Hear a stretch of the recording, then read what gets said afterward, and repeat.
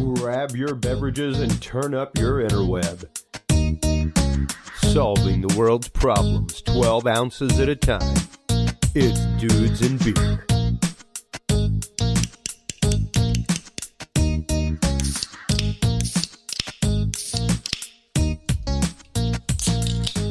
Well, hello everybody, and welcome to episode 268 of the Dudes and Beer podcast, now officially brought to you by podcastcadet.com. If you're into podcasts like I am, want to start a podcast for yourself, friends, family, business, fun, whatever, stop on by podcastcadet.com today. They can help you out. Everything from the hows and what to do technologically to how to start a website to branding, marketing, digital distribution, monetization, the whole package, one-on-one consultation with you is what they do. Use the code DUDES20 on your way out the door to save 20% off your purchase. That website again is podcastcadet.com. The code is DUDES20. I am Chris Jordan, your host. Tonight, our very good friend, Dr. John Hall, is returning to talk more about COVID updates, all the new science that we are finding out, as well as quite a few Dudes and Beer called it moments. We have quite a few of those going on since his first appearance for COVID in episode 258 and his follow-up in episode 262, which was epically long. Tons of calls from all over the world. We really need to do that again. But we'll be getting with John Hall here in just a minute. Right now, we have a great report from John Bound that totally missed my radar a couple weeks ago that really lays a lot of this down. Let's hear what John Bound from Daily News Collective has to say about all of this. As the shock and awe continues its reign of terror across America, we have to ask at some point, how did we get here? Well, this is from Dr. Fauci, who wrote last month, if one assumes that the number of asymptomatic or minimally symptomatic cases is several times as high as the number of reported cases, the case fatality rate may be considerably less than 1%, and COVID-19 may ultimately be more akin to those of the severe seasonal influenza pandemic. Well, the seasonal flu's mortality rate is just 0.1%. So again, we've gone from possibly 3.4%, which is millions dying, to perhaps closer to 0.1%. See why it's important to let the data come in? Even CNN's Dr. Sanjay Gupta had to admit today that as bad as things can get, and they're getting pretty bad, especially in New York and some of these other hot spots, we do need to keep our perspective here.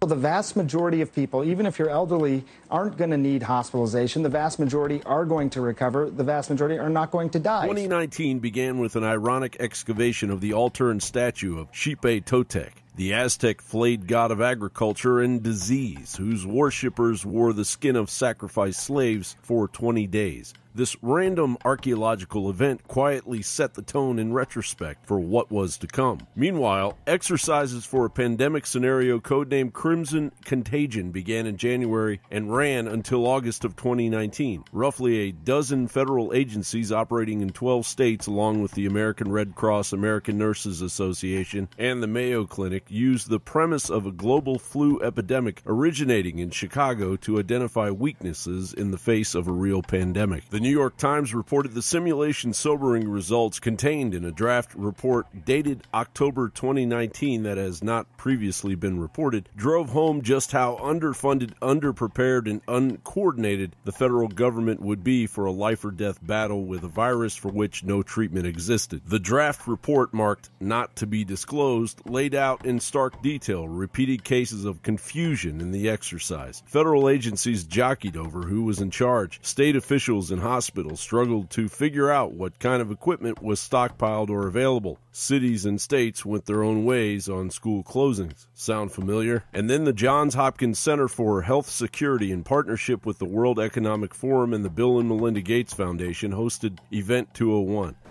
Good morning, and thank you all for being part of this pandemic emergency board.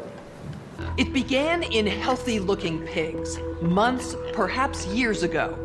This audio is actually from their event. Spread silently within herds. Gradually, farmers started getting sick. infected people got a respiratory illness with symptoms ranging from mild flu-like signs to severe pneumonia. The sickest required intensive care. Many died. It's not just about handing people a piece of knowledge. It's also about how we incentivize them to manage their behaviours, which in any communicable disease outbreak, behaviour of one sort will minimise your chance of getting a disease versus behaviour of another sort, which may maximise that chance. Alarming news emerging from social media companies today about the CAPS pandemic. Twitter and Facebook are reporting they've identified and deleted a disturbing number of accounts dedicated to spreading disinformation about the outbreak. For more on this, we go to our correspondent, Catalina Parks. Chen, these accounts were created by several state-sponsored groups intending to sow political discord, and some individuals are seemingly seeking to gain financial advantages. Violence against healthcare workers and minority populations has been increasing. A recent riot highlights the real danger in these posts. The elite Event 201 had the money and the self-proclaimed experts, but why has nothing actually come from it in real time? Was it simply warning a small group of elites what was coming? Time and time again, drills are exercised by the elite and governments months before an actual horrific event occurs. How long will we allow these white-collar criminals to practice their manipulation of the tax-paying public with blatant exercises of unspeakable tragedy? John Bound reporting. John Bound is always just straight up in your face with it. I love John Bound so much as a man, as a reporter. Thank you for laying that out. We first talked about this in the episode with John Bound, the fact that there was a Bill and Melinda Gates Foundation study done to simulate something like mirror image to COVID that came out shortly before this happened. Dr. John Hall, welcome to the show. As always, how are you doing, my friend? Good. How are you doing, Chris? Doing great, man. Isn't it just strange that there is always some sort of pandemic drill or something like that just before this lights off? Like even the news footage that you heard there, folks, where it was like, let's go to our reporter talking about this. All of that was literally content that was made for the drill. For that. They literally, like the exact same thing happened on social media with this. The exact same thing. It's kind of disturbing. You know, where it's like foreign actors are using social media to stir discord amongst the people. Like, how many headlines have you seen about that in the last week, Doc? Oh, every day. Yeah. And then when you're on Facebook, there's multiple posts on it as well. So yeah, and it's literally all over the place, everywhere that we go. And you know, it was one of those. I don't know how that report from John Bound slipped past my radar. But we had talked about it with him. We'd talked about it with you. And it was one of those like, wow. And then to see that right up around the same time that the huge swarm of locusts started in Africa and started working its way to China, and as this started, that, wow, they happened to, you know, uncover the Aztec god of of the harvest and pestilence. So, yeah, just really wild stuff all kind of lining up there, but interesting to see the fact that this scenario that they played out so similar to the actual way that things are working in our society right now. Well, and what you missed out on, too, is I think we're gathering up the murder hornets to try to combat the locust swarms. So... Exactly. I loved the meme that came out where it was the guy looking at the girl and it was like Murder Hornets 2020, and then the COVID girl was all angry with him, his girlfriend in the image. It was like, yeah, that's good stuff. Because of course the Murder Hornets have taken over the meme threads as of late. So, but you know, when you first came on to talk about this, Doctor, it was episode 258, and that was February 25th. Actually, that was Tuesday, February 25th, and at that point, we made it pretty clear with our belief and the science that, well, volumes more science on this than I do, but even with my deductive reasoning science, and the fact that this was so much closer to the cold than the common flu, just protein relation-wise, that we would be looking at a huge number of mutations very rapidly. And we are right up against that right now. Yeah, I mean, we had a lot of things that we talked about at that time in February, which, for those of your listeners, remember I am a physician. So some of the things I look at a little bit differently and try to keep the politics out of what my decision-making, and especially in clinical practice, are. And that's the scary thing with this virus, is a lot of what you're seeing on Facebook and CNN and Fox and all the media outlets, you always have to remember that with a grain of salt, think about what they're telling you and then reevaluate and look things up and research it yourself, because a lot of times the story that you get in the media has a slant one way or the other direction for a reason. And that a lot of times is who's profiting, who stands to have you out of work or have you quarantined the longest, and and things like that. And not to downplay the virus, because there are certain areas that got hit hard by it, but there's a lot of areas that didn't get hard by it. And a lot of the facts are that some of the stats and some of the models of how fatal this was going to be as it spread have obviously turned out to be way exaggerated as well. So yeah, and even to hear Sanjay Gupta back walking his initial response and saying that we're looking at a very slim number of people getting it and a very slim number of people, even slimmer number of people dying from it. So and that is not to diminish the people that have died, folks. That is not to say that what we are facing is a tragedy, that it is a huge health crisis, unlike we have seen. That is all absolute truth. There is no conspiracy going on here. There is a virus spreading amongst people. Correct, Doctor? Well, and that is the truth. But the truth is also that about these deaths because you're being bombarded with it on Facebook and in the major media every day. What you don't hear about were all the deaths with SARS. You and I both were alive for SARS and swine flu, and a lot of people died from that, but the media wasn't covering it the way they cover this.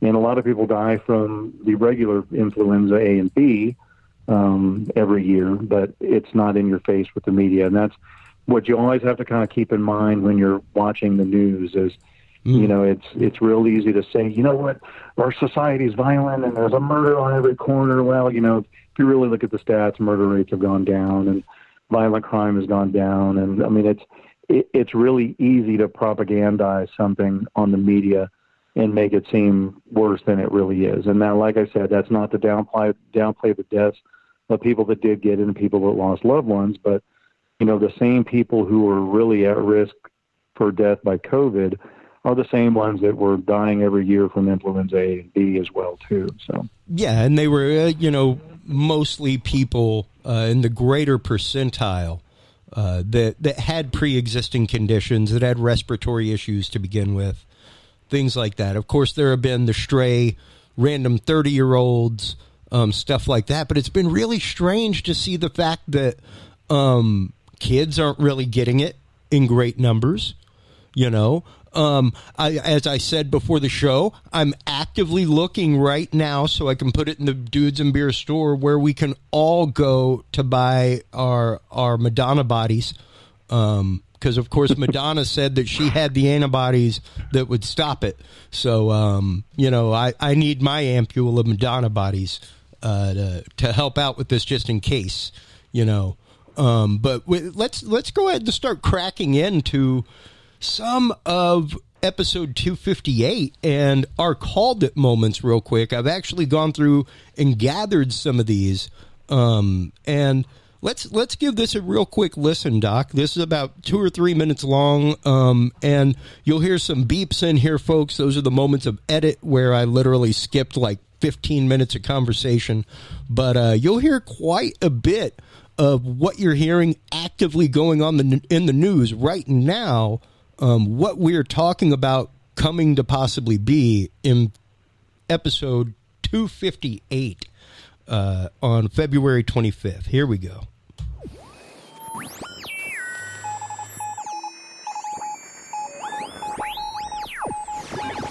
With the concept of it being similar to the common cold and also being a flu, these are things that mutate regularly. And I think that's really a lot of the concern right now is the mutation factor. And, you know, by the time that we do begin to come up with some kind of vaccine, it will have mutated already. Well, and you got to remember, too, that I think they've pretty well narrowed it down that it is a bat virus. And, you know, there's another really horrible virus called Hendrovirus that comes from the bats, too. Yeah. That they've been working with in BLS-4 laboratories. But there were no bats being sold at the Wuhan market, the wet market. But they were experimenting on bats at the Wuhan virology lab. So not that it was weaponized, but it may have been an accidental release from there, because it had to get from the animal host to a human host. And the first death was someone who hadn't been to the Wuhan market. But you have to have as close as you can to the initial, you know, virus DNA component that initially affected humans, because as you said, it can mutate. It mutates when it goes to an animal host or a human host, and it can mutate again as it goes from human to human host. So far, they're saying that they think the mutations have stabilized, but like we said, you know, what the mutation you see in Italy may be different from what you see in this country. It may be different mutations in between cultural groups, you know, or ethnic groups. So that's the thing to watch out. You know, viruses are pretty smart little devils. You know, viruses and prions are really about the smallest thing we have that can be considered a living. Yeah. Well, and we work with them here to weaponize them, as well as other countries too. As far as the theories that possibly it's a weaponized virus, I can't say that it was really weaponized. I can say that they were doing research on that coronavirus from those bats in Wuhan. They do have the bats there. Absolutely. And there were scientists there that were actually doing research to figure out ways for that virus to bind irreversibly to lung protein to make it more virulent. You know, so, you know, is it possible that it was a weaponized form of it that somehow escaped that lab? Yes. You're always a little suspect whenever you see a zoonotic virus that's never been seen in human transmission before. All of a sudden become human transmission. Now, yes, they do have a virology lab that, you know, like we have them here too, that their job is to investigate these viruses, not only for treatment and prevention in case they ever do get into the human population, but they're also used militarily to weaponize viruses. So the fact that one of these viruses jumped from a bat to one person in the Wuhan, China area, where there happens to be a virology lab, you know, at the risk of sounding conspiratorial, it sounds like probably that was possibly a manipulated virus to me. You gotta love the Wayback Machine there. What do you think there, Doc? You think we did all right? Yeah, well, you know, it's what I didn't mention at the time was that the University of North Carolina, you know, had a little bit of play in the bats being researched at the Wuhan virology lab as well. And if you look at everything else that China did after the fact, I know the major media, CNN, MSNBC, I know they just want so badly for this to have just been somebody that, you know, ate bat soup or somehow or another came in contact with a bat in the wild, and that one person all of a sudden was able to spread this. Yeah. Nobody that practices medicine is going to buy that. That's just not the way viruses spread. You know, at least not as quickly as this one did. Yeah. You know, and so globally. But There was a physician or a researcher at Wuhan Virology Lab that actually mentioned this horseshoe bat virus back in earliest was 2013, and in 2015 is when she mentioned it again in conjunction with the University of North Carolina. So, and for those of your listeners that are wondering what kind of bat this is, a horseshoe bat is in Yunnan province. That's I think her last name is pronounced Shi, S-H-I. Actually took some bat feces from a cave in Wuhan province. For those of you who want to know the distance between the wet market at Wuhan and Wuhan province where the bat cave was, it would be about like driving across Texas to get there. It's approximately a little over a day's drive from Wuhan market. I mean, it's 1,700 kilometers or something like that. But, it's that bat wasn't being sold as a meat product in Wuhan market, obviously. Yeah. And she did bring back bat feces. Yeah, that is, just so you know, 5 hours. 5 hours. So, yeah, that is that's a good distance. Yeah, and she figured out pretty quickly that this virus actually there's several coronaviruses that they isolated from the horseshoe bat, but she figured out pretty quickly that they were all pretty virulent.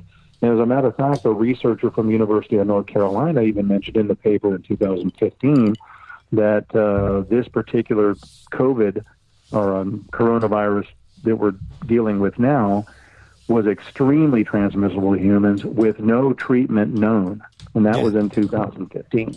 So that's why our intelligence agencies are really looking in the Five Eyes report that was recently came out. That for those of you that don't know, the Five Eyes are basically our agreement between us, Canada, Great Britain, Australia, and New Zealand to be able to legally spy on each other.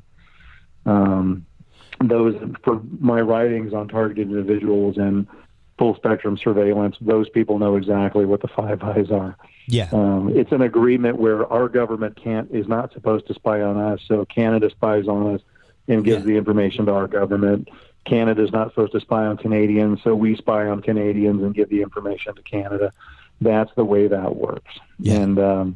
And if you look at their report, CNN is really focusing on the part that says, well, there's a probability that it came from the virology lab in Wuhan, but, it also could be natural transmission from bat to human.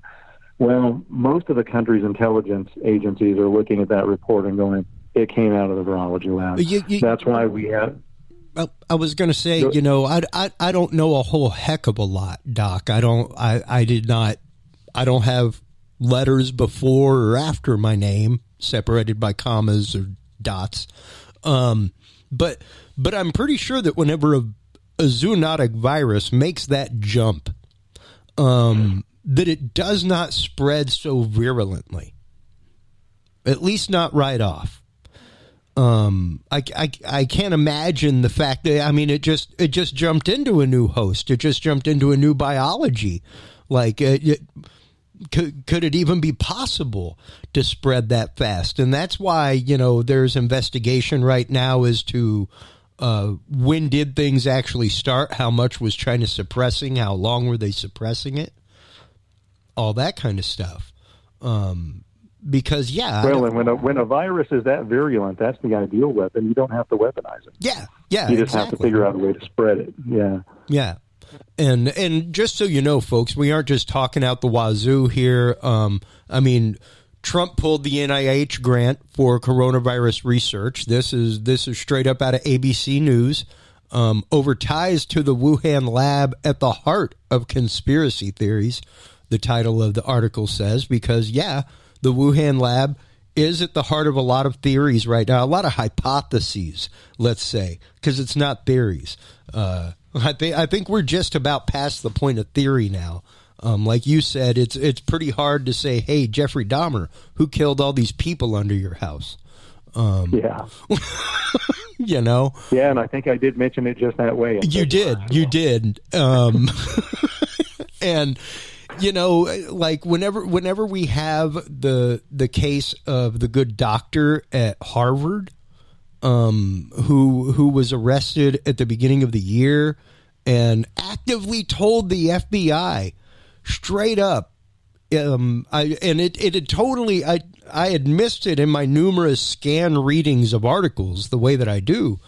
But he actively told the FBI that without knowledge of the university, he went to Wuhan and helped set up a lab that, quote, specialized in nanotechnology. Yep. End quote. Millions of dollars coming from China into the University of Harvard, or Harvard University rather, unreported to the U.S. government, and this guy was basically going back and forth helping build a lab unbeknownst to the university, which means unbeknownst to the government. Who knows what they're playing with? Who knows what international treaties they are not abiding by when playing with it? Who knows what kind of nanotechnology they're even talking about? Because nanotechnology has fully entered into the realm of viral research, medicine, everything else. Well, and for your listeners that may not be following it real close or getting most of their information straight from CNN or various propagandists that are actually just regurgitating propaganda on Facebook, just look at the facts. Hey. So you have a virology center in Wuhan, China, experimenting or researching from, a day's ride away from, that market in China. And that's the only place they are. So they had to have came from there. And then you have this COVID-19 that we know comes from that bat. The University of North Carolina was working on it. They knew it was transmissible from human to human. Even in 2015, they said that this virus will go from bat to human, and there's no stopping it from doing that. So all of a sudden, the virus is out, and China basically doesn't shut down Wuhan. As a matter of fact, they let 50,000 people fly out of there on international flights. Yeah. We offered to send the CDC there to try to help, with some of the viral problems that they were having, because it was looking like it had the possibility to become a pandemic. Yeah. They wouldn't let us in. They wouldn't send us viral samples. Two of the doctors that tried to warn the global population what was happening in Wuhan disappeared. One of them died. One of them disappeared. One of them died of the coronavirus. Then it turns out that their importation of PPE, personal protective equipment, mask, gowns, contaminated, shoe covers and things. Well, but before they admitted that there was human-to-human transmission, all of their imports went up anywhere from 72 to 100%. Yeah. So they were stockpiling PPE for their own country ahead of time, expecting it to break out there before they warned the rest of the world, because they knew there would end up being a shortage on masks and gloves. While at the same time being the main producer of PPE worldwide. Yeah. Yeah. And that's just it. And that's, it's interesting, John, that the U.S. defense officials, I've got it here from New York Post, U.S. defense officials are eyeing potential threat of coronavirus as a bioweapon. And that's literally saying that, like, coronavirus tainted, like, imagine it going back to the post 9/11 days where we were talking about tainted envelopes going through the mail, things like that. And the first thing I said was, great, we're getting all these tests. Are they tainted? Are they pre-COVID for us, just to save us the time? All of them that were getting shipped over to us from China, ends up, they were. And, now I'm not saying that's a fruit of a poison tree situation or that the Chinese were trying to go Trail of Tears on us, let's just say, from our own horrible pox-ridden history as Americans. Like we of all people should understand that method of doing something, just dirty, underhanded, sneaky method of, oh, so you need something to help? All right. Sure, we'll help you. You know, and then slide something in that is totally infected and will help take care of things in the process. And I'm not saying that is what happened, but it is definitely something that our intelligence agencies are actively looking at now. Well, and they have to look at it that way because the way it spread so quickly and went into Europe and now it's looking like, you know, there were probably cases already here in December and January. Now they found a lady in California that has an even more virulent, more contagious strain of it. Yeah. It has manipulated all on its own. And that's just it, Doc. Between when it first popped up and when you came on February 25th, at that point there was an mutation, one that we knew of, and it had, thank God, mutated into something less virulent, right? And now we're looking at the one that I sent, that we both cross-sent to each other today, hilariously, where scientists say a now dominant strain of the original coronavirus appears to be more contagious than the original. That was released just today from the LA Times. And at the same time, a few days ago, was the announcement from the US Germwarfare research leads to say that they have a new early COVID-19 test that could possibly presumptively positive test people before they are symptomatic. These things just like it's not a whole lot of hammering on these puzzle pieces to me. To make a picture. But you have to remember, and especially your listeners, when you're watching the major media, and you're being force-fed this, where they're saying, "Well, no, this is all natural," and you know, it's one guy got infected somehow from a bat. Of course, nobody can say how, but you know that's their story. That it was just somehow must have been the wet market, and somebody must have had a bat there, and somehow that virus got to that one guy. Yeah, he infected 50,000 other people who got on planes to go to different countries internationally to infect 50,000 more people in each one of those countries. I mean, it just along with China's response to it all, there's just no way. Well, and don't forget the original story and the original hypothesis was that it spread from a bat to a pangolin. To us, and that may have very well been to just cover that gap that you're talking about. Because pangolins are readily sold at the wet market. And just so everybody knows, where I live within about, could almost hit it with a rock. I'm probably a tenth of a mile as the crow flies from the largest bat cave in North America. Yeah, there's about 20 million bats come out of that cave every night to go. And I've been there. It's in Bracken, Texas. You can sit there. Used to. You can't right now because it's closed because of COVID. Yeah, because of a bat virus. Well, because there's a bunch of bats in there. Ordinarily, you can go sit there and watch these bats come out, and they catch bugs and poop all over you and everything while they're coming out. And just to give you an idea, and owls catch them.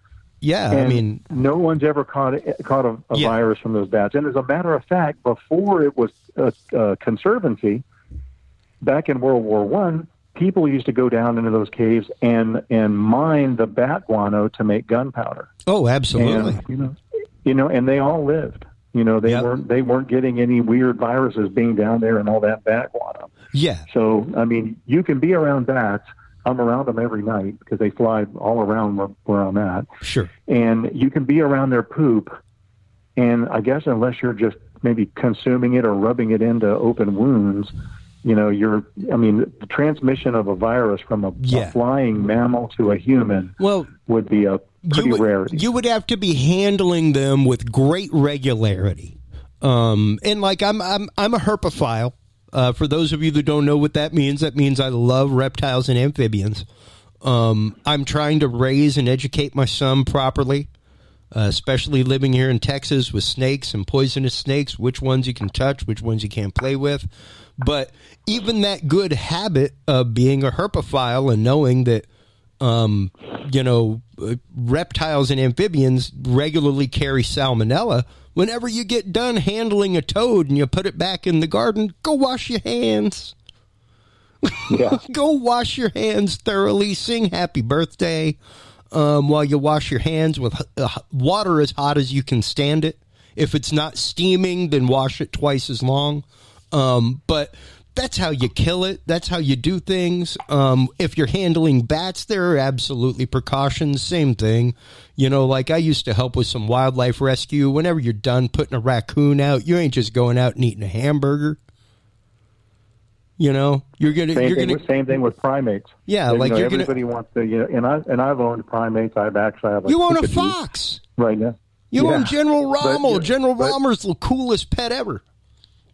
Everybody wants those little pocket monkeys, and let me tell you, there are primate viruses that will kill you. Hey, primates have their own list of herpes viruses, and herpes B virus is one of them, and it will kill humans. No, between movies like Monkey Shines and Outbreak and everything else, there ain't one monkey movie out there where things turn out good.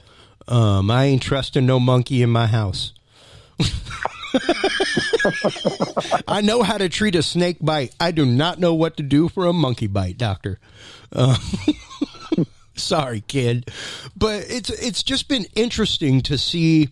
And I told my wife earlier, like when she came in yesterday and I was going through transcript and hotkey searching stuff and then finding the minutes and then going into the clip and grabbing that and making our clips for tonight. She was like, my God, what? Why do you have to be right about all that? That's scary as hell. And it's like, yeah, it is. It is kind of scary. And like I told her, the burden of knowledge sometimes can be rough. And I'm not saying that like we're right 100% of the time, folks, but we called quite a bit of what is actively going on right now. Right now, we are looking at literally a mutation per country, just about. At a minimum, the World Health Organization has found out that now there is literally a mutation per country. Some are worse, some are better. But the fact that, and that's exactly what we said, the fact that it's closer to the cold than it is the flu, everybody keeps comparing it to the flu. As far as vaccines go, we need to be thinking more about the common cold. Because if you're trying to find a kill-all one-off vaccine like polio, where like the Bill and Melinda Gates Foundation just like eradicated it worldwide, epic, awesome. Like right now, I posted a thing to Dudes and Beer today. Malaria completely stopped by microbe. This is all new news, man. Like malaria is one of those that is like worldwide killer, top of the list, year after year after year. And we finally found a natural microbe that kills it. Crazy. How long? Like, dude, that's been smooth since before the Spanish War that we've known about malaria. And for those people who don't realize, globally, malaria and cholera kill a ton of people. Yeah, malaria, cholera, and giardia. Those are all waterborne illnesses and things that are borne by mosquitoes that are born in the water. So the fact that we have finally found that really gives a lot of hope. And you know, one of the things that I think gives a lot of hope was the Daily Mail article that came out. And I want to say it was today, where scientists find new mutation of coronavirus that mirrors a change in the 03 SARS virus that showed the disease was weakening. Because if you remember, like we said in the clip from 258 there earlier, folks, the SARS virus was over as a pandemic before we had a vaccine. Like the numbers just plummeted. It just like a cliff almost dropped off as opposed to the buildup, you know? And fact and we never truly had a vaccine for SARS. We spent a bunch of money on a vaccine. Yep. But the vaccine didn't actually work. Well, and granted, a lot of the reason why you didn't hear about why the swine flu didn't get more press than it did, I kind of understand. There were a lot of crazy things going on. But at the same time, most of the deaths, especially SARS-wise, were foreign. They were Asiatic. It did not really cross that Atlantic barrier necessarily. There was some stuff going on in South America, but the numbers were not like they were in Asia, everything else. And when it came to the swine flu, that was a little bit more global. That definitely hit home. We had numbers with commas involved here in home. They were at least into the tens of thousands. And that was another one that before anything happened, numbers started dropping off. They started leveling off. Now, granted, our bodies have, like Madonna is saying, natural immunities. It's interesting to see the fact that kids seem to be not as susceptible as adults. And I think that may just be because of the raging number of antibodies in a kid's body. I thank God every day that I spent years of my life working with 4, 5, and 6-year-olds, because I've been exposed to who knows what. My immune system, it's like you being a doctor and being exposed the way you are, you're just exposed to so many people on a mass basis. There's always some kid in the class that's snotty and sick with something. Well, and that is the key to developing immunity too. And I know they talk a lot about herd immunity in the news. And of course, the people who are purporting, herd immunity get immediately shot down by people on CNN and MSNBC who want to keep the economy closed as long as possible. And, the way you achieve herd immunity is by young, healthy people getting out there and getting, little bits of exposure at a time, maybe not walking up to somebody and letting them sneeze in your face and getting several billion, units or reactivating of your RNA. Tinder account. Don't be having COVID Tinder parties, y'all.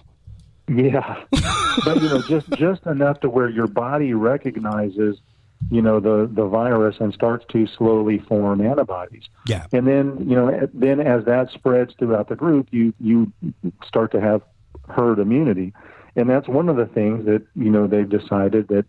Well, let's reopen the economy because, you can, if you stay sheltered inside, you are sheltering your immune system. So if somebody does come around to have it, your body's basically, it's a foreign invader. Your body's not going to recognize it at all. Yeah. So, that is one of the justifications for reopening. Now, I know a lot of people are saying, well, we should keep the economy closed and keep people out of work until there's a vaccine. Well, let me tell you something. If that's what you're waiting on, then you're going to be out of work for the rest of your life because we haven't successfully made a vaccine to a coronavirus yet. Yeah, and that's just it. That's just it. If you're talking about shutting everything down until we have a one-off, one-kill virus or vaccine for the virus, rather. I'm sorry, I just Freudian slipped that out. If we don't. That's what people are expecting, and that is perfectly, I believe, unrealistic. Even in our last episode, we'll get into 262 here in just a second because of this. It's the fact of, and it's been shown now, just like we said then. Just because you have the vaccine, just because you have the antibodies, doesn't mean you are not a carrier. I have had the chicken pox. That doesn't mean I can't carry it from a kid that I go see, like my niece, and carry it back home to my son.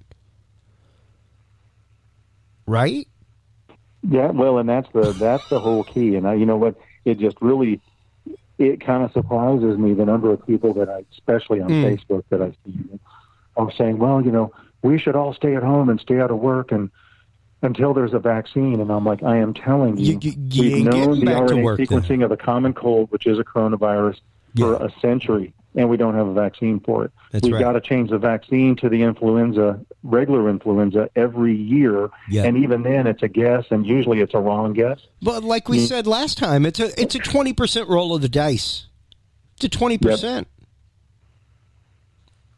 You know, and then with this thing mutating the way it is, so maybe you get a vaccine that maybe works in 40% of the population to one strain. Well, if that's not the strain you get, then the vaccine's not going to work either. Well, and you may get a vaccine for the 4 different strains that they put out that year. You get a flu that's totally different that you already have antibodies for, so you're asymptomatic. Then you go meet somebody, shake their hand. Hey, how you doing? Let's do some business. Now they got the flu. Yeah. Like, just because you're asymptomatic doesn't mean you don't have it. Just because you've had it don't mean you can't get it. And that's what we're starting to see now is people being reinfected. Exactly like we said in episode 262. So I'm going to go ahead and break to that audio clip real quick, Doc. Let's check that out. And here's some of what we said in episode 262. This was March 24th. This was all of a few weeks ago.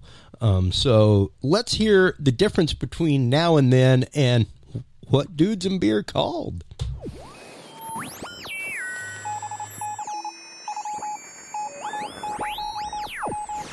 The reason we have a different flu shot every year is because it's relatively close every year to the initial virus that we make a vaccine for. But there's a thing called antigenic shift. And every time that virus kind of starts over again, it mutates to figure out a way where it can get around our immune system to keep on replicating. And that's why that they see what flu is going around in Asia. They assume that's the flu that's eventually going to come to the West, and then they manufacture the vaccine around that particular virus. And they have to do that every year because of antigenic shift. Yeah. Now, that is the one good thing is there's 2 strains of this COVID-19, and we don't see it mutating much more. And I think the reason you're not seeing that is this virus is more infectious than the typical flu virus, and I think it has either modified itself or been artificially modified to be about as contagious as it can be. To know that this virus, before, right after you were on last time, I never did make the Dudes and Beer called it, but right after you were on last time was the first time that the virus mutated. And we said, get ready for it. It will happen. It's much more close to the common cold than it is the flu, so its permutations are going to happen much more rapidly. And within this 4-month time frame of it existing from December to now, it's already mutated once. So like you said, the odds of getting a vaccine rapidly may be tough, but the odds of us getting treatments in place, known treatments, known preventatives that work, that help through regular study, are really good. And you don't get that strain because you got the vaccine doesn't mean you can't be a carrier. Like, you can still be a carrier for that strain of the vaccine that you didn't get, you know? Exactly. And that's what a lot of people don't understand. They're looking for a miracle vaccine that's going to stop it. And it's like, you understand, of course, that even if there's a vaccine and you get it, that doesn't mean you don't carry it. And welcome back from the Wayback Machine there, Doctor. It's like there's a really long delayed echo for about 4 or 5 weeks. You know, it's just really strange. And like I said, to have seen over the last week that the US Germwarfare Department has come out and said, we have come up with what we believe to be a presumptive positive test for asymptomatic people. That is really, really fast for just getting your hands on a genome. Like we've been in lockdown for a month, man. And granted, whenever we first had you on was right after they'd brought the people from the cruise ships to Lackland Air Force Base and started bringing them over to the Level 4 facility right down the road near you, right? And, just to even think about that, to even think about the fact that we only got our hands on a pure genetic, and it's not even a pure genetic sample. It's like a fifth-hand genetic sample of whatever was altered by the time it got to these people, right? Well, and that's why they were trying to get China to send them actually genetic stock from the laboratory, from where the research was done. Yeah. But China refused to do that and refused to do it from any countries. And then, as a matter of fact, tried to say that it was brought over by our military guys. Yep. And then they tried to blame it on Italian soldiers' brain. Because for a lot of you that may not know, right about the time that virus hit, they had what's called the Wuhan Games. And it's a military, basically it's the Olympics of the military. Yeah. And it's held in Wuhan. Well, a lot of those soldiers initially flew from China to Seattle-Tacoma. And then, amazingly enough, Seattle-Tacoma had the first big spike. Well, then as those soldiers, some of them were asymptomatic, the ones that were sick got better, they all shipped out to their home bases because they were just flying back into Seattle-Tacoma. Yeah. And then you saw the various hot spots kick up wherever those soldiers went. Now, that's in conjunction with the 50,000 people that were sent out of Wuhan before they closed down, before China closed down their air traffic. Yeah, and that was Chinese New Year. Yeah. Where they should have shut it down beforehand, and then they didn't. And that's just a mass number of people traveling. Well, and if you remember, that's also when Mayor de Blasio in New York City was telling everybody, go down to celebrate the Chinese New Year, that this virus ain't nothing, just go down there and be in the big groups. And Nancy Pelosi was, walking the streets in California for Chinese New Year and this, don't worry about it. Well, then all of a sudden everybody's like, nope, we want you quarantined, and we're closing parks down and we're closing businesses down. I said it last week. That's my favorite thing about my 4 or 5 trips a year to Vegas for work is the decorations for Chinese New Year. It's absolutely gorgeous, John. What they do at the Palazzo, things like that. And I mean, hey, it's kind of like going, wow, it's really beautiful to see see the Empire State Building lit red for the anniversary of communism. It's beautiful. But it is beautiful. And, it is a beautiful time of year, but it was really strange that the government did not lock that down. Even travel within their own country. And that there would have been separate festivals, everything else, but they really did allow travel into one center and then travel back out of it directly. And like we said, whether or not I do not believe that there was an intentional release of any virus whatsoever. Do I believe that there has been definite piracy on the high seas because a virus happened? Oh, hell yeah. Well, and people have to remember, I know our press makes China out to be that they're just a global partner, that we can believe what they say and we can trust them. And, the bottom line is things in China are way different than they are here. Oh, yeah. Under a communist government, they manipulate their currency. They steal our, data and design for different things because they can make them cheaper there. They know our Achilles heel in the United States is greed. Yeah. And they know that our companies are going to do everything they can to protect their Chinese interest because they pump a lot of money, especially into media and into entertainment. Most of Hollywood is influenced by Chinese money. Just about all of our media that at least answers to Comcast answers to Chinese money. We held off the re-release of the reboot of Red Dawn. Like, that had to be reshot so that North Korea was the enemy instead of Red China. Yeah. That one still boggles my mind. Like, Somebody wrote a fictitious script and said China's the enemy, and China was like, hey, calm it down now. Yeah. Well, and then you have all of our companies decided that it's cheaper to have their products made in China and then shipped back here for sale. So all of our medicines, for the most part, now are made in China. Just about. I mean, you know that one of my hobbies is I rebuild antique tractors. That's right. And older vehicles. Well, all of these International Harvester and Ferguson and old Fords. All of these parts that you get to rebuild these tractors, none of them are made in America anymore. They're all Chinese parts.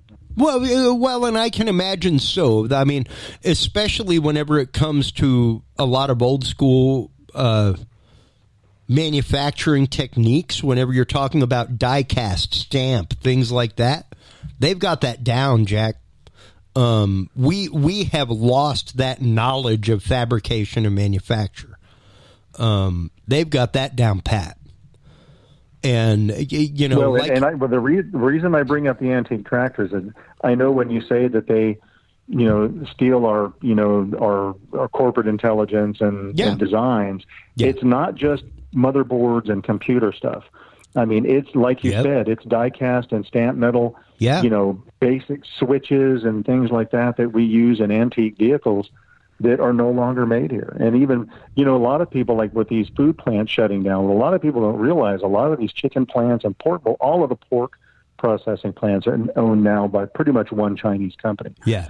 But a lot of the chicken processing plants actually send the chickens to China to be cleaned and processed, and then they're frozen and shipped back here before they're sold. Yeah, Smithfield Farms, all of a few years ago, one of the majors. They had commercials on TV before, beef, it's what's for dinner. They were the people behind, pork, the other white meat, and things like that back in the day. And, Smithfield Farm pork commercials were on TV, before the days of, Star-Kissed Tuna and Charlie the Tuna, things like that. And they were actively bought out by a Chinese conglomerate. And there's crazy testimony amongst Congress because they were one of the largest pork manufacturers in the U.S. And it was shortly after that the labeling was dropped, where you will not see if your food comes from a foreign market. Not only that, with people. The communist government there operates to a whole different beat of a different drummer. Absolutely. And for people to look at the research or the information that comes out of China and say, well, we can trust them, they're probably being straight with us. You can't trust them, and they're never being straight with you. I mean, we're talking about a government that actually takes their Muslim population and puts them in re-education camps, takes the Muslim women, gives them Chinese husbands to try to integrate them into Chinese society, and actually harvests organs from the Muslim population in those containment camps. John, I will Chinese citizens. I will posit this fact, and that's the fact that you can't. You should trust the Chinese government about as much as Chinese citizens do, and the only people from the Chinese government that you should listen to are the dead Chinese doctors and government officials. And for those of your listeners who have never heard about what we're talking about with the Islamic population there, they're called the Uyghurs. Mm-hmm. Yeah. And just do any cursory Google search on that, and you'll see what's happening to those people in China. Yeah, exactly. And like I said, if you want to believe somebody from China, don't believe the media. The media is run by the government. Believe the doctors and the government people and things like that have come out and said things and are now dead. And the list goes on and on. Literally just go on to Google and search Chinese doctor or Chinese whistleblower dead, and you will get pages of documentation from doctors, physicists, all kinds of stuff about different Chinese programs going on. And I'm not saying, like we've said on this show, Doc, we definitely are guilty of that ourselves. I would like to personally thank all of our WMLD listeners for tuning in. Thank you guys so much. If you want to hear the rest of this episode and what we're talking about and the follow-up on this, stop on by dudesandbeer.com. You can catch the whole episode. Now, John, what I'd like to do is kind of start getting into a little bit of the science that we know right now, as well as where things may be going, because like we said, there is now the news of a more virulent strain of COVID out there. And there is the news of the Army prototype test, as well as people possibly like Gilead Pharmaceuticals making like tons of vaccines that are actively untested. Like we did, this is a known zoonotic disease, and we are not going to test it on animals that are at least related to bats before we test it on people. Like, that's just strange to me.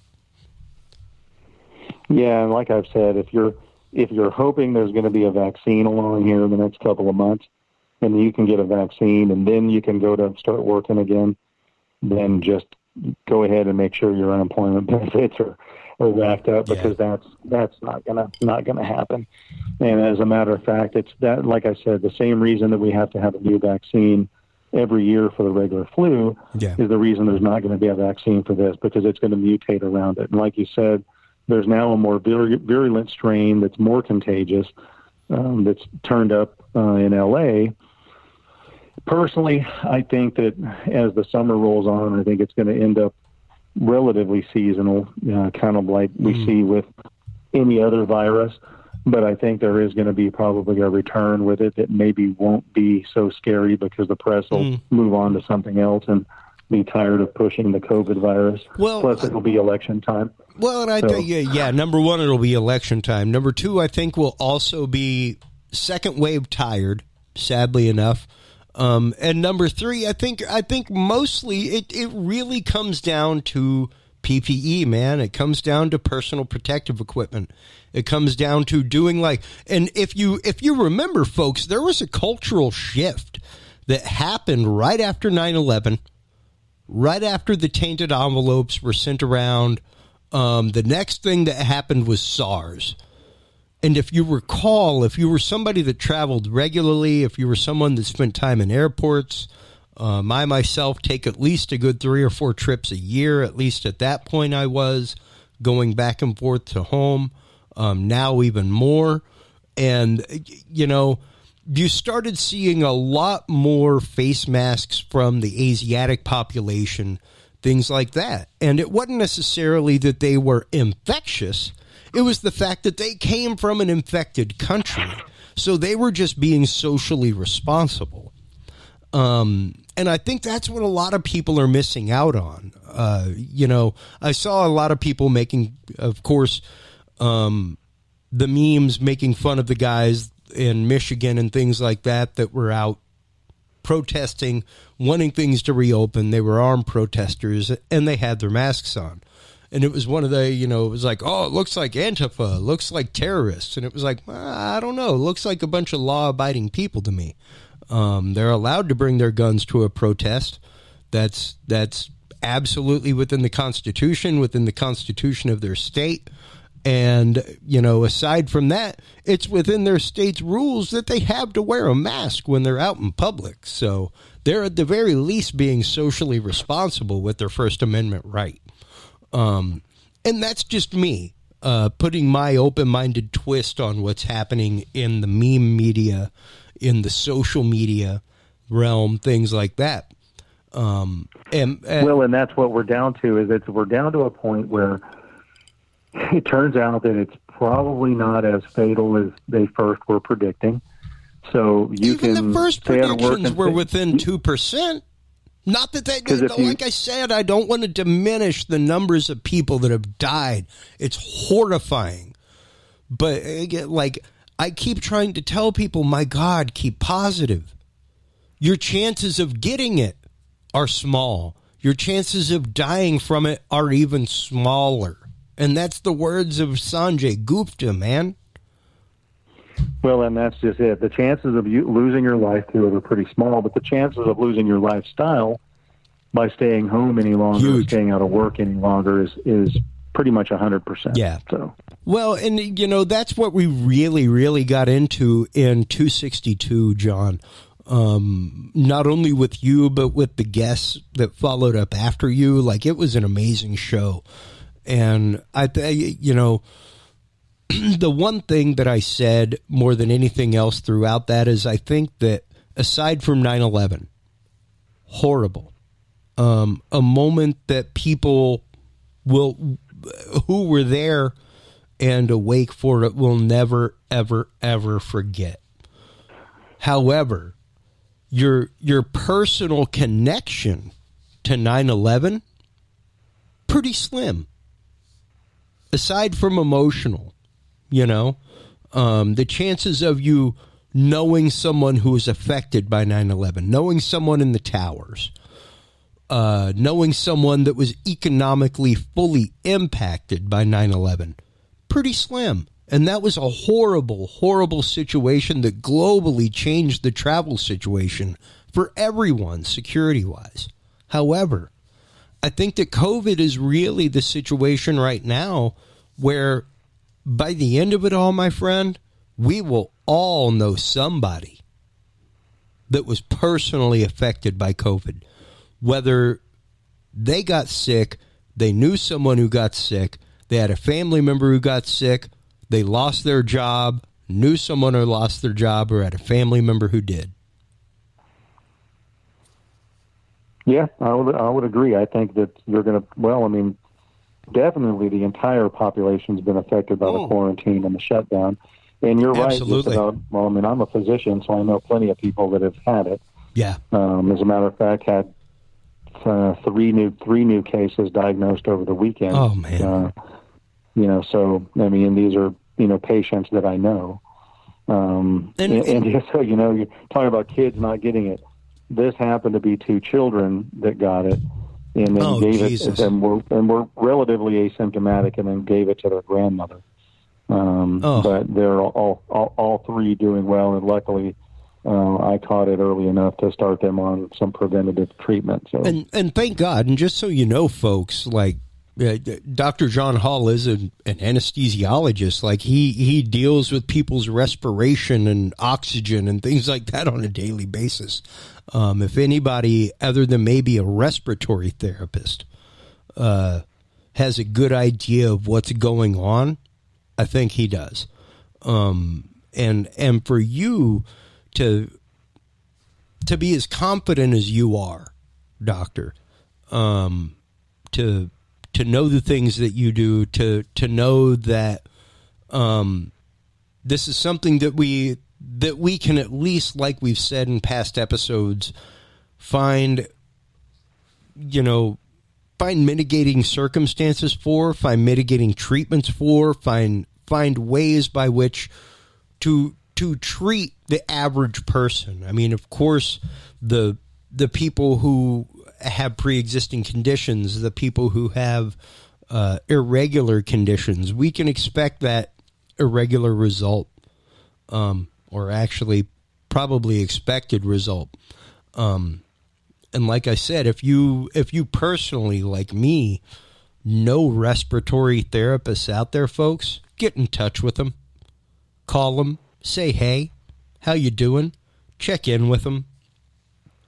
They are out there right now making what would be the equivalent of some really, really hard battlefield decisions as far as who gets ventilators, who doesn't get ventilators, that kind of stuff. And that is something that I think amongst first responders and people on the front lines medically that we really, really lose track of, John. Yeah, well, and that's one nice thing in San Antonio. Obviously, and even in New York, as bad as it got there, it never did completely overwhelm the hospital system. Yeah.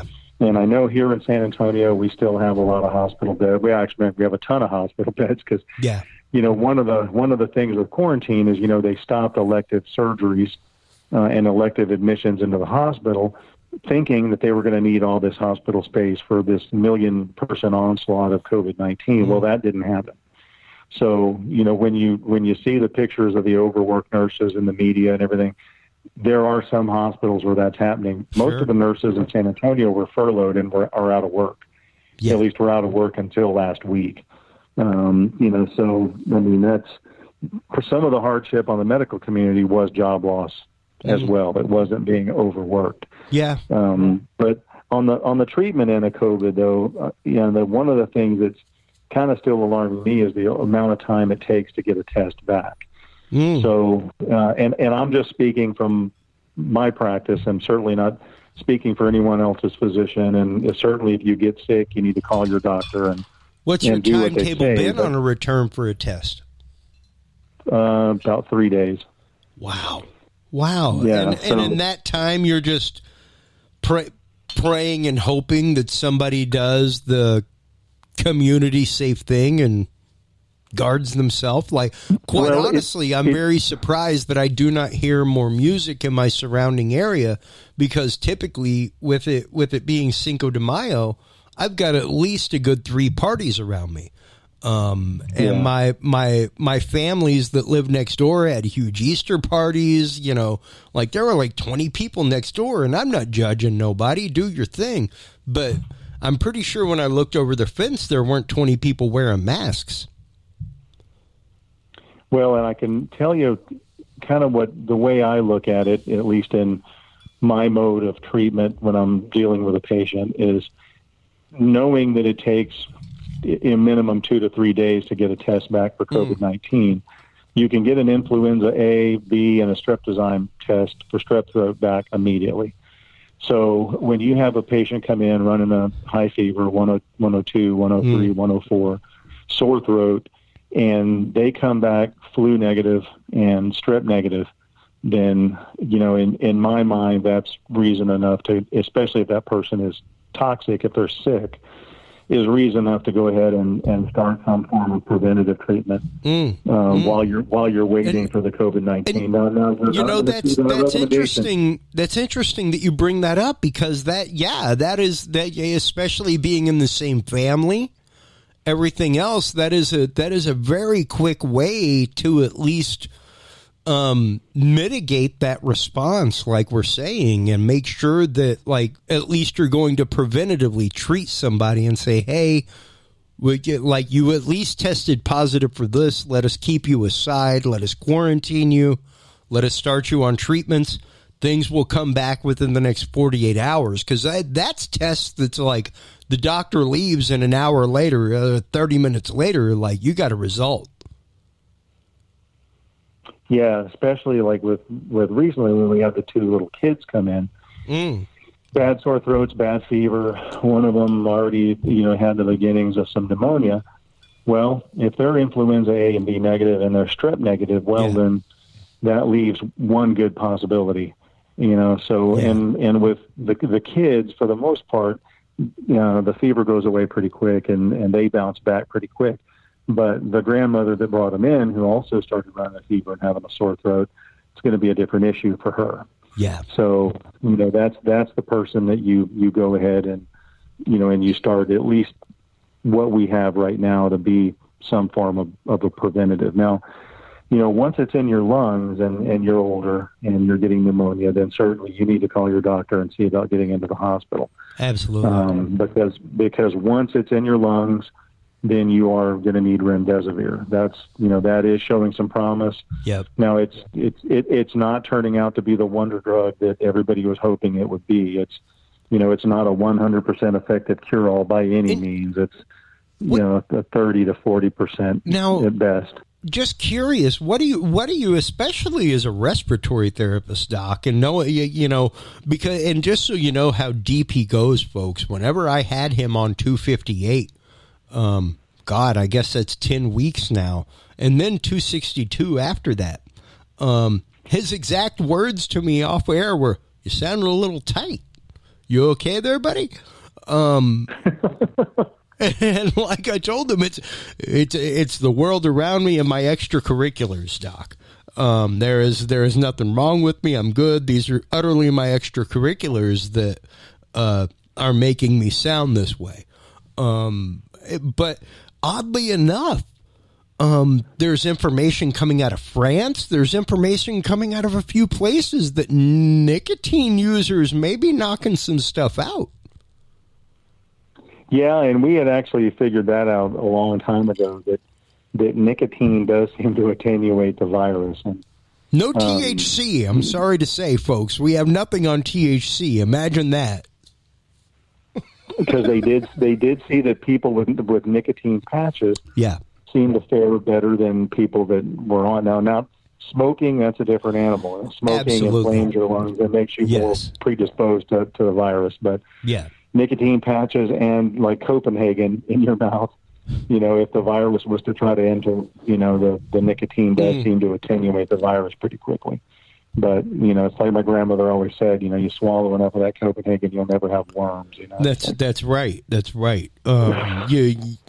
You drink enough gin and tonic or enough whiskey, you'll kill anything in you. You'll have a number of other problems, but boy, howdy, will you sing like an angel.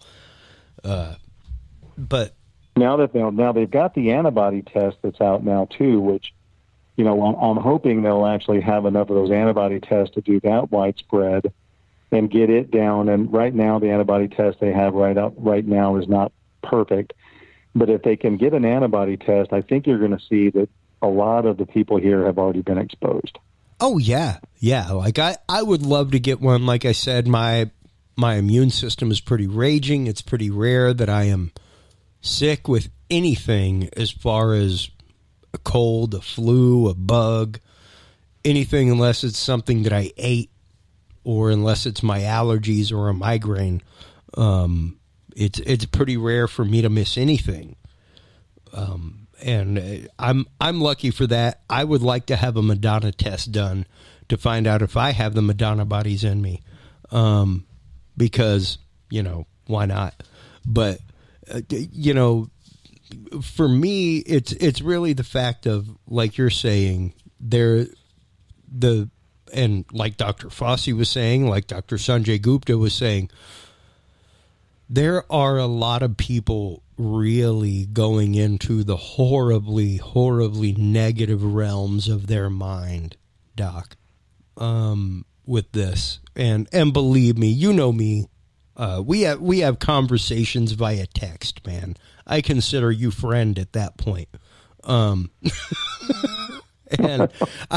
I would love to go crazy dark with this, but I just can't.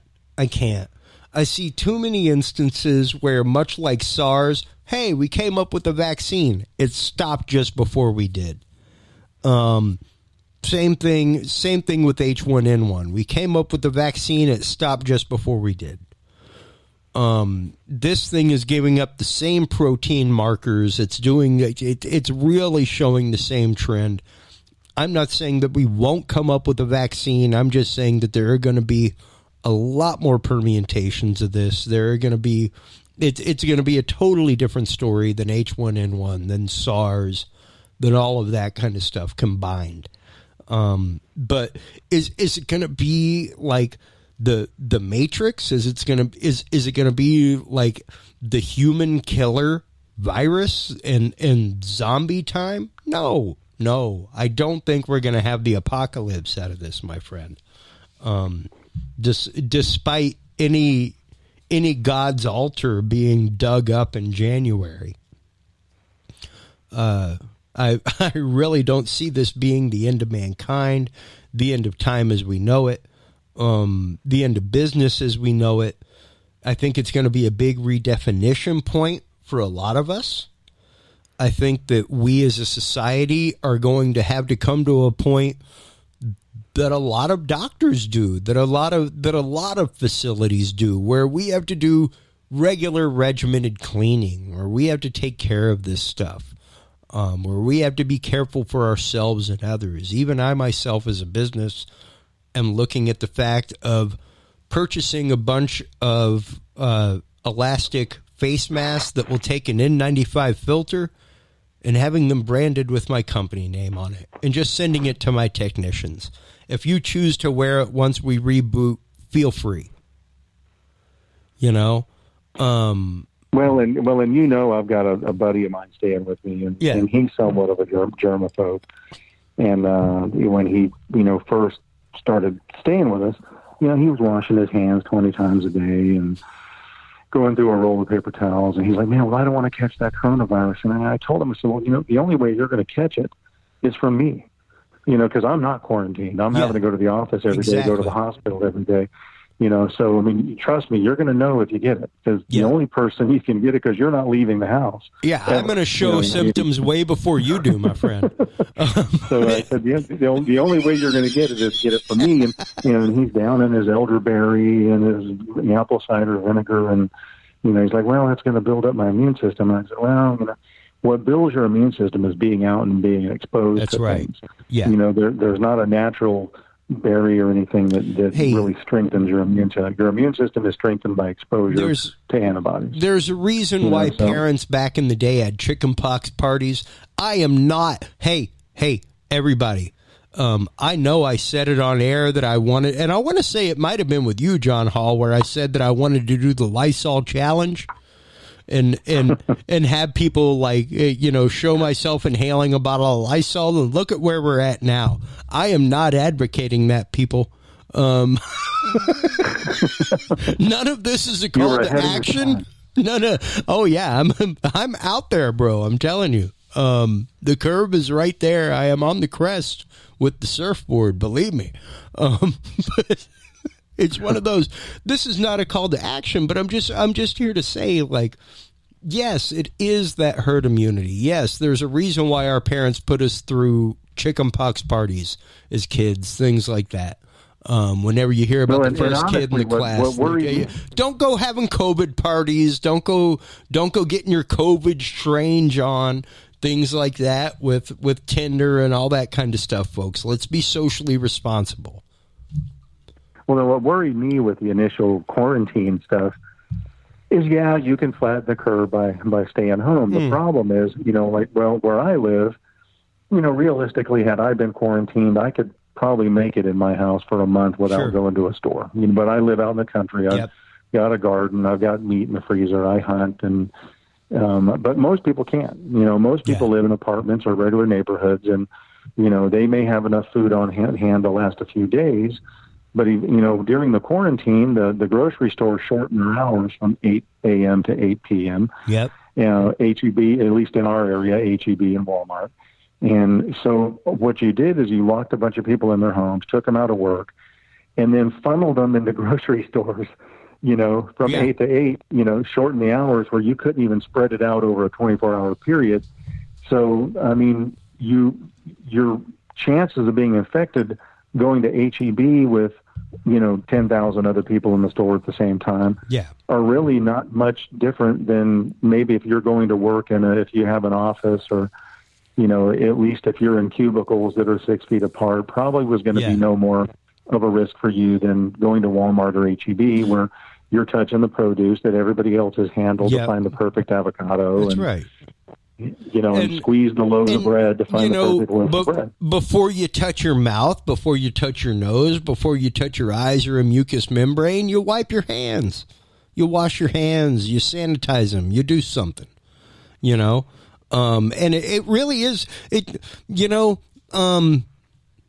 it's interesting how over the last numerous years we've seen, and you brought up hepatitis a little while ago, and herpes. Herpes is one of those, it's not to get tasteless, folks, but it is considered the gift that keeps on giving. It's one of those that literally just about every human being has it in some way, shape, or form. Like warts are a visible form of a type of herpes.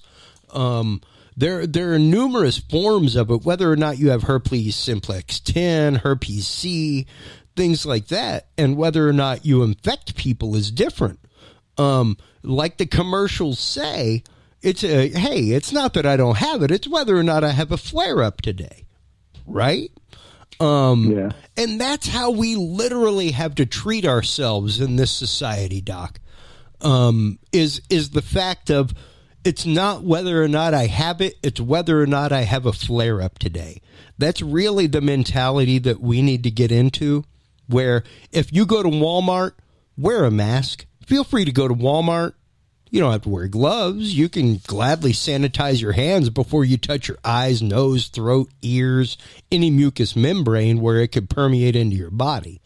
But wear a mask to make sure that none of that spittle is flying out in the air, to make sure that if you sneeze, it's located inside of you, not outside. Anything that you can do to mitigate really your response to the outside world. Not necessarily the outside world's response to you, right? And that's really where this whole the mystique of masks from Asiatic countries in 2003, whenever SARS started happening, it wasn't that they were necessarily worried about other people. It's the fact that they came from a SARS-infected country. The least they could do was wear a mask when traveling somewhere else. Well, and a lot of the Asian countries, my wife lived in Japan for Absolutely. many years. Yeah, and she wore a mask every day, but they wear masks there every day also because of the pollution. So, well, sure, absolutely. Tokyo, especially, any given day, there's a layer of smog like you see in Mexico City. So, the Asian population had gotten used to wearing masks every day years ago, even before SARS.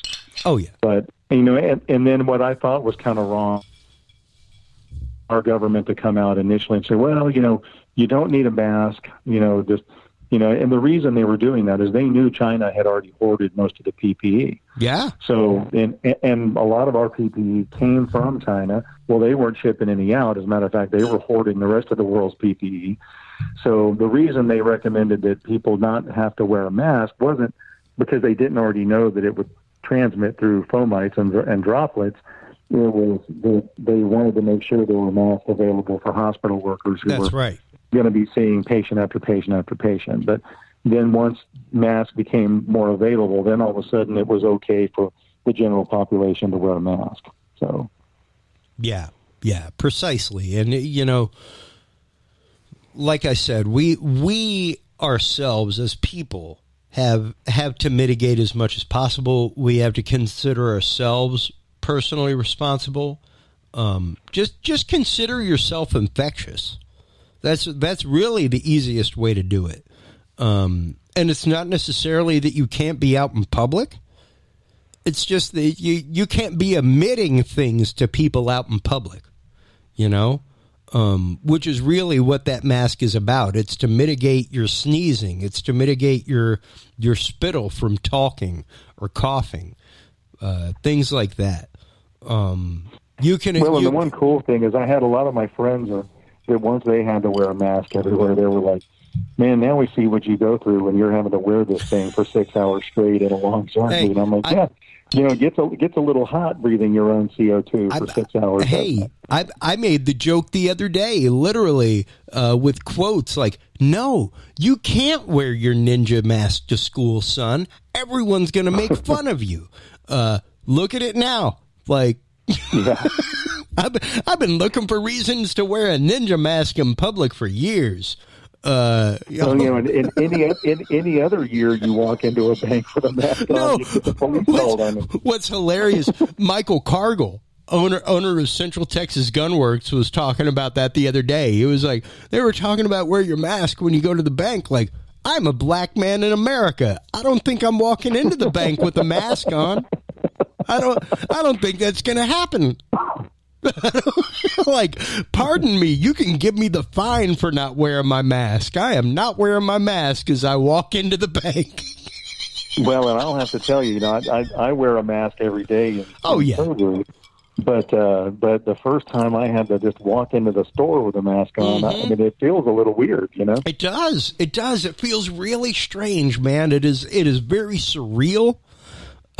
Just the general feeling, like I said, I've been looking for a reason to wear ninja masks for years. Like, give me a reason to put a balaclava on. Let's go. But Well, and if you saw in Michigan, there was those two guys that murdered the security guard at a dollar store because he told him to put their mask his on. wife. And they didn't want to. Well, and what got me with that, and here's the real issue, folks. You hear these stories, you read the headlines, and it really sounds like somebody like with a conceal and carry, all kinds of stuff. What happened was this lady came in with her kid to the dollar store. The security guard said, "Your child needs to wear a mask." And she said, "Nah, I don't think so." And he turned around to the clerk and said, "Don't serve this person unless they're both wearing masks, because that's the law." They left. They went home. They told their husband. Their husband and their brother came out to the store to confront the security guard about, quote, disrespecting their wife and sister. And while one of them confronted the other and said, "Hey, security guard, why'd you say my wife couldn't buy anything without my daughter wearing a mask?" The other one shot him in the back of the head. That is literally probably hands down the most horrifying story, humanity-wise, I have heard in I don't know how many years, John Hall. And I mean, when Michael Cargill posted it originally, I reposted it to Dudes and Beer and I read it, but there was not that detail in it. And I read this detail after the security footage had been viewed numerous times from numerous sources. And to hear that, that's what disturbs me, my friend. Like, as two calm, cool-headed individuals right here, right now, talking about crazy possibilities, talking about horrible things that we know our government has done, that we know they play with viruses, we know they do these things, we know you're on regularly talking about how our government invades people's privacy with electronic harassment. But man, to know that somebody shot someone in the back of the head because they were like, "Please put a mask on your baby," that's just like one of the most absent of humanity moments that I've ever heard in my life. And that's what disturbs me. That is the gut-wrenching, deep down point we have gotten to as a society. Well, and in my office, what we do is you have to have a mask on, obviously, to come in. Only a certain number of people are allowed in at a time. And we do check your temperature. So, yeah. And when we first started having to do that, most people were pretty compliant with it. Now, I did have a couple of patients that came in, they were 100 degrees, on their temperature check, or didn't have a mask. We always kept masks there. Well, if you need a mask, we'll give you one to put on, but you got to put it on. Out of all the people I see, I think I only had two that really complained about being sent home because they had an elevated temp. And one of them was 101. And I said, we can't let you in. And, he, of course, stomped his feet and bitched. And he's, I'm going to go to another doctor. And I'm hey, man, that's 3 degrees over. Have fun with that. Good luck. Yeah, you won't even get into an ER at that point. No, that's far beyond deviation on the instrument. But so I will have to say that most of my patients tolerated all those restrictions pretty well. But that did break my heart when I saw that story. I think that was in Michigan, wasn't it? That where the Dollar General store. Yeah. And, and unfortunately, they don't have a death penalty. So that's neither here nor there. It's really the point of just the straight loss of humanity. Like you're going to shoot somebody because they were concerned about the health of everybody in a place, because they were concerned about your sister coming in and obeying the law with their child. And like I said, it goes right back to that mentality of us versus them. Right back to that mentality of the people that were making comments about, hey, man, you can consider it whack if you think people bring a semi-automatic rifle to a protest, it's their right in most states in the union. You know, and I challenge you to find a rally where that happens, where there is a problem and a shooting happens. I've yet to really see one, but aside from that, what I saw was a bunch of people that were obeying the local law and exercising their rights. The local law was, you don't wear a mask, you will get fined. You don't wear a mask, you will get arrested. And it really is. And some of the reasons people were protesting too is it's one thing for the government to force a lockdown or a quarantine, Sure. but if they're going to do that, they need to abide by their same rules. Yeah. You know, then you have. I saw at least a good 5 DPS officers pulling people over. The other, was it the governor of, I think it was the governor of Michigan, sending, family member to Florida. Yeah. So, I've seen a good 5 DPS officers on the road having people pulled over talking at their window with no PPE on. Yeah, they didn't have a face mask on, and they were straight up wearing a badge from the state, no less than 3 feet apart from somebody asking them their business at a window. Now, why wasn't that often? Now, granted, much like I've told my wife about seeing city workers or contractors out working on city property, doing construction, being that, quote, essential employee, why aren't they wearing it? That's their personal decision. Guaranteed, much like any back brace required by OSHA, you're told where the back braces are. Feel free to grab one on your way out. You know? But do you have to wear one on the job site? That's utterly up to you. Guaranteed, they provided you one or the option of using one and told you where to get one before you left for the day. But do you have to wear it on job site? That's a different story. And that really does come down to personal choice. It really does come down to,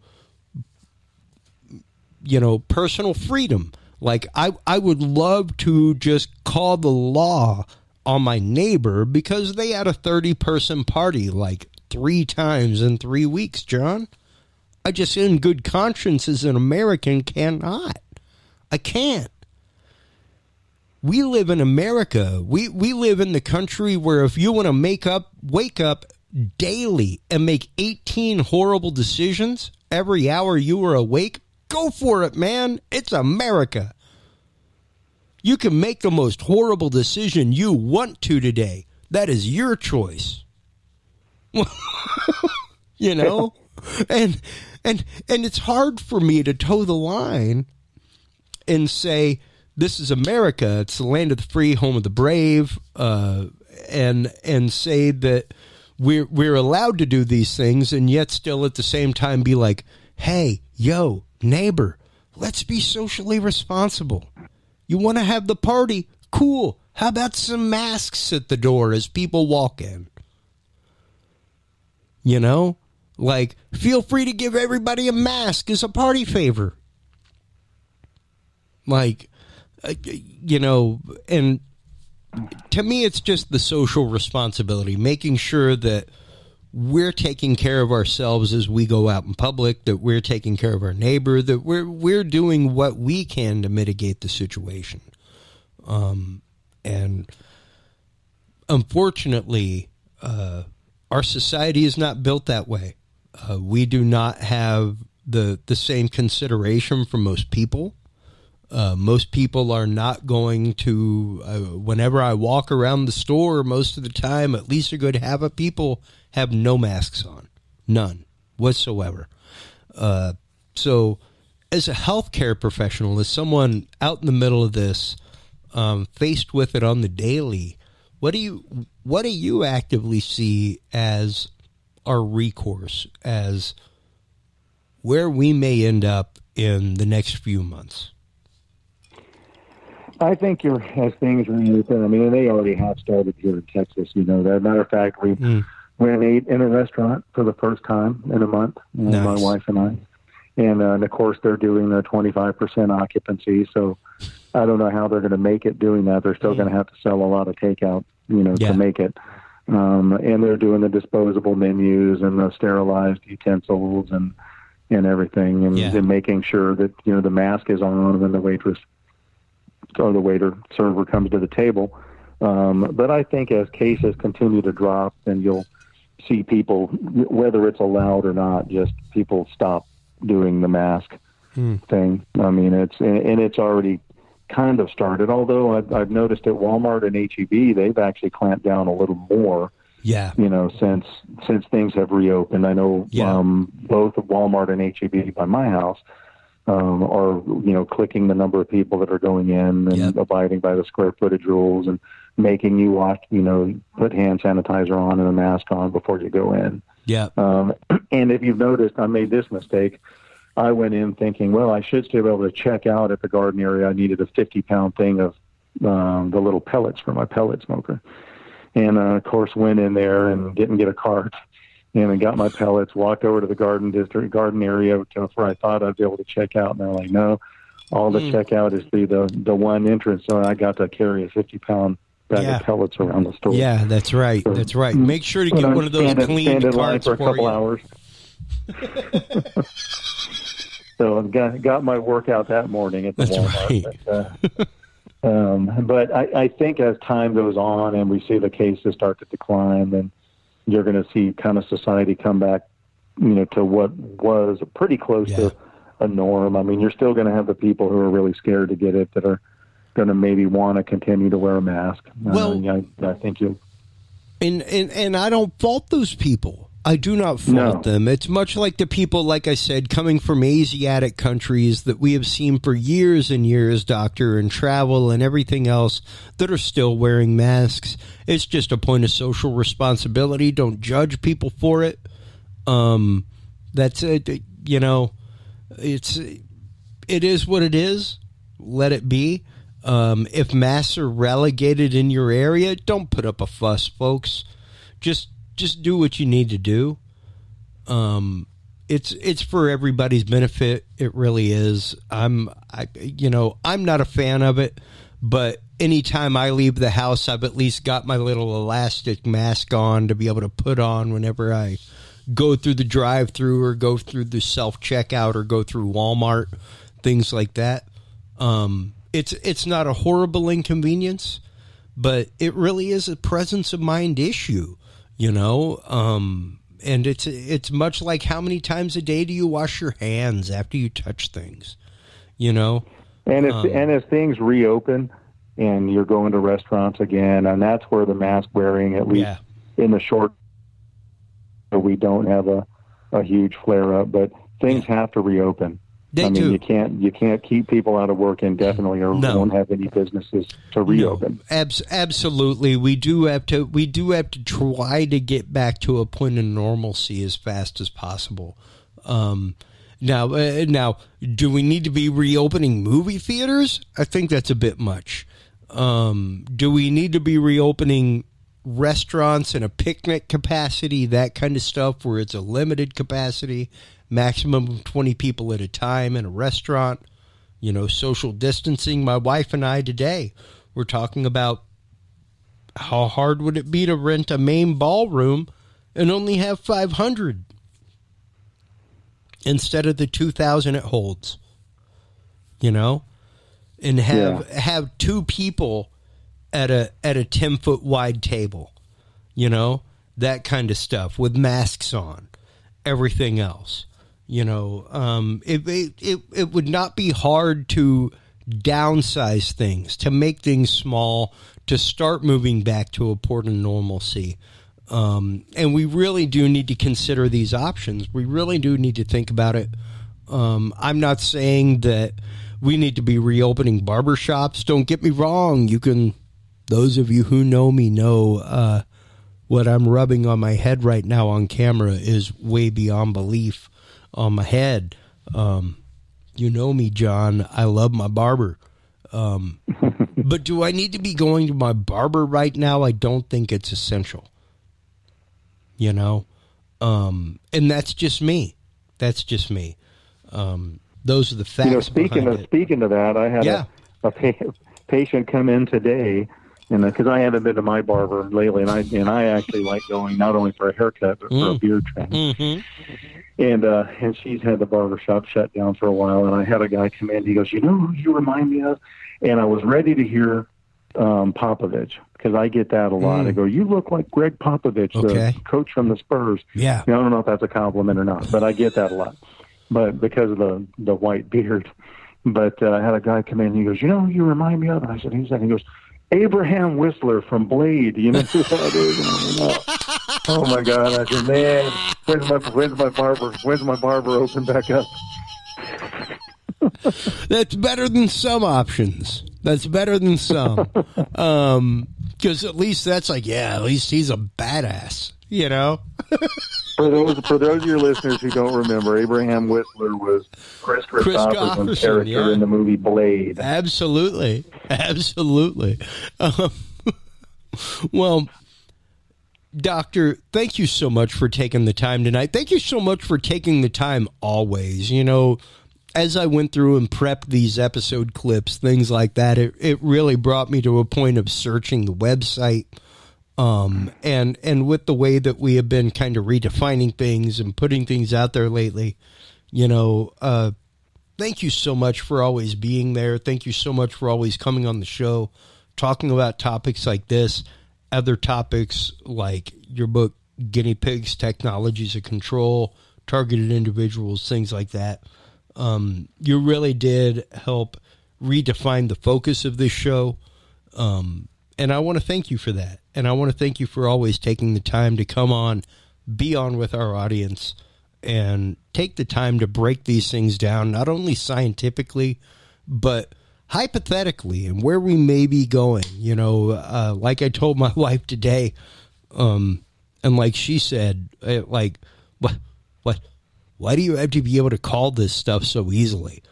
And it's kind of scary sometimes to be able to look at all of it, process it, filter it, and kind of make sense of it and see it in front of your eyes and see the fact that, like, we're presently right now in for a decent crest and then probably what may be a decent drop off.